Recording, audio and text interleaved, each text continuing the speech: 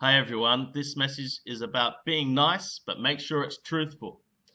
My friend Lani inspired this message. She said you should do one on how people should talk nicely and not rubbish talk. Well, the Bible says something about that. It says in Ephesians 4:15, it says,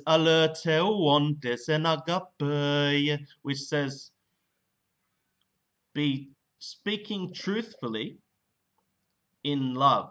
Now, it's not talking about being in love with everyone. It's talking about being loving. And it's saying we should be speaking truth lovingly. Now, I think as a society, Western society is pretty nice. They're getting pretty good at being nice to people. But to the extent these days that they will say things that are not true in order to be nice and not offend. Now, that's wrong. We should actually be speaking the truth. And in fact, this modern society has rejected God's ways and instead of making up ways of their own in which they say things like, all human beings are born free and equal in dignity and rights. Now, that's actually rubbish. That's not true. We're not born equal. No two humans are equal in any way.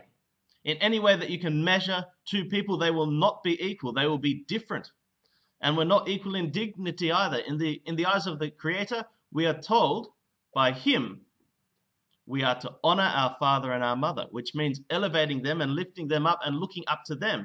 So we can't be saying, we're equal to you, mum and dad. That's wrong. We've got to have the Creator's view of things if we're going to be truthful. We shouldn't be saying things if we don't know if it's truthful.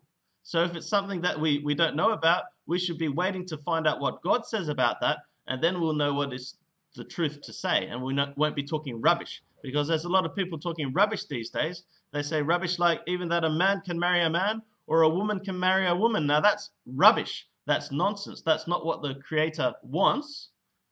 He wants a man to marry a woman, not a man to marry a man. And he actually says for a man to be with a man, to lie with a man, is actually a hated thing in his sight.